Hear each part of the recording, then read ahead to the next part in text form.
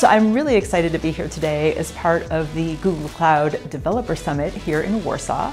And yeah, always a great opportunity to be here in Poland, to meet with the developer community here, and share the joy of site reliability engineering in the process. I've been at Google for about 18 years now, and over a decade of that time has been in the site reliability engineering organization. So I'm a program manager, so I run various projects, I help improve processes, and actually my area of expertise is at the intersection of reliability and education programs, so learning and development, and how you can use that to drive a culture of reliability within organizations. I do a lot of that within Google, and then share that information externally as well to help other companies replicate that and to bring reliability to their own organizations.